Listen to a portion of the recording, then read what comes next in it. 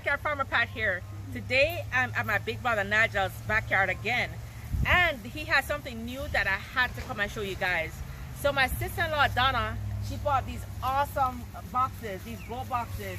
She bought them on Wayfair.com, but I absolutely love this. When you think about this, you can grow so many herbs and vegetables. This is actually ideal for like the small gardens. Say you're out of your space and you want to grow more herbs and vegetables and you have nowhere to put this. This is like a brilliant idea. So you guys know that I have my own grow boxes that I have on my side garden. They're almost identical to this, but maybe a little bit smaller. Here, she actually has brackets on each one. So if you come a little closer, you'll see the actual brackets on the side. So even though this might cost like $100, it's actually a lot cheaper if you can get this at Home Depot. You can get these grow boxes for like $15 at Home Depot, and then if you go to the hardware department, you can get brackets to attach it to the fence.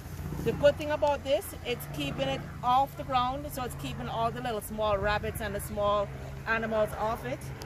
And also it has a full sun. It's getting the full sun. So here she has her broccoli, her beautiful broccoli. It's almost summer. It's April in South Florida, so you know it's already hot, but her broccoli is looking really beautiful. And over here she has cucumbers.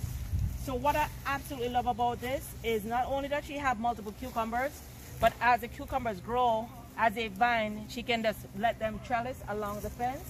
And what she can do is take, you can take cord, you can take different things and tie it along the fence.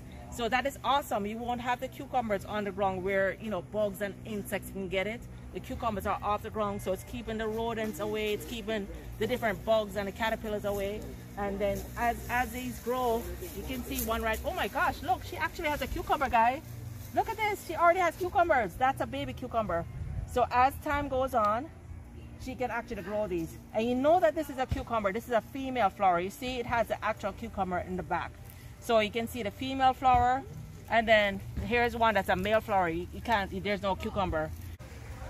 As a matter of fact, she has, I can see even more cucumbers coming out. What I love about this, and what I'm gonna definitely try at home, is now that I have my delicious sugar case cantaloupes growing, it looks almost the same. I still have, my cantaloupes are actually now vining and blossoming.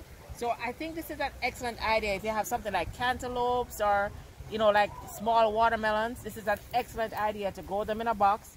And if the box isn't big enough, you can grow them in a large pot, but beside the fence, and then have it run along the fence. I'm gonna definitely try this for my sugar case cantaloupe.